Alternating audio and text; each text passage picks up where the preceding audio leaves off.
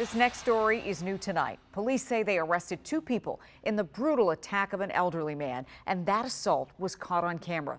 People who live nearby say this video is frightening. Casey Nolan is following the updates on the investigation from Prince George's County.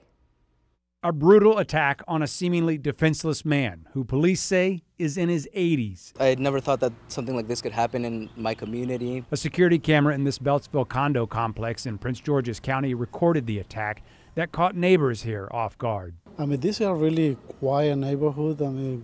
We know almost everybody over here. It's hard to look at. It's hard to see. Police say it may have started over a door ding on 44-year-old Christina Felder's car.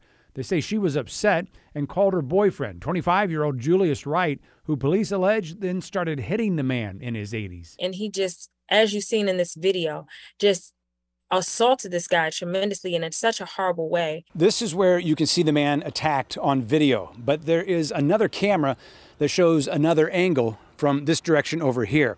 It shows the man getting out of his van here with groceries, and people who live here believe it shows the woman throwing the first punch. In the second angle, a woman is seen attacking what neighbors say is the same man. Police say tips from the community led them to Felder and Wright, who neighbors say lived nearby. Both are now facing multiple felonies. Honestly, it's kind of a relief, to say the least, because, now those people aren't going to be, over here like endangering our communities anymore. Meanwhile, police say the victim is still in the hospital in critical condition. Casey Nolan, WUSA 9.